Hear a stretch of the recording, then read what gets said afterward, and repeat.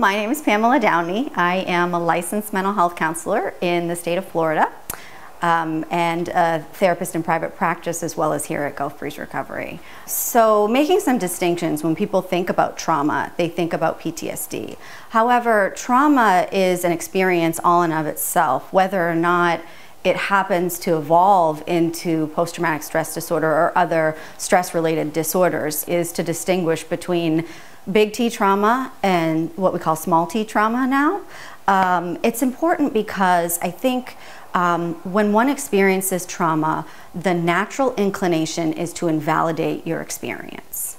That all of this is somehow accumulating in a way that is self-directing to be your fault, but also to what become adaptive responses to them, an attempt to feel better, such as with the substance, such as with the experience of addiction. Big T trauma is the stuff we think of when we think of trauma. We think of war, we think of combat, we think of car accidents, sexual violence, abuse, etc. What we don't think about are the small insidious ways in which we're impacted by all of our experiences and maybe carrying them forward in some kind of a way that doesn't serve us.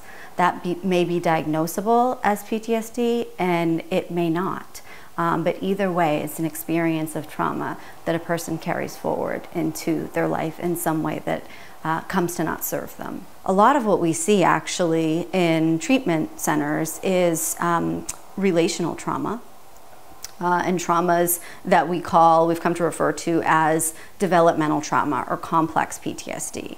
Small t trauma simply means that it's occurred over and over again, and it may not have necessarily been a life-threatening trauma, but it has had a profound and long-term impact, again, on how we see ourselves and how we see the world around us, so much so that it gets in the way of our relationships, impacts our behaviors, and even worse, we can't point to where it started or where it came from without professional help oftentimes. And when we see that, we see something that someone is carrying from the past projected into their present experience through their present lens. Again, something that really intersects with what we teach at Gulf Breeze Recovery concerning the three principles. Understanding that our psychological experience from moment to moment is coming via our thinking, whether we're conscious of that thinking or not. Then we might look further to see how deep that thread is interwoven into the person's history, into their relationships, into their behaviors,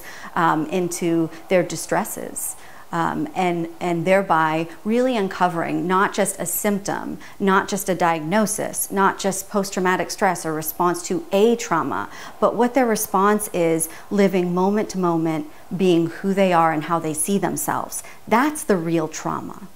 If we don't have a lens through which to see ourselves, independent of experiences we've had, atrocities we've lived through, traumas we've experienced, then we're at a loss to know where to go from here. Something that we've always paid attention to is the whole person and not just their addiction. That can take center stage really quickly for very understandable reasons. But whether it's about the diagnostics of understanding what someone's substance use disorder looks like and how it's impacted them, so too do we want to take a very careful, thoughtful, comprehensive look at what they have experienced in their life that has been of traumatic impact to them. And I think we do that beautifully here, and I'm privileged to be a part of it.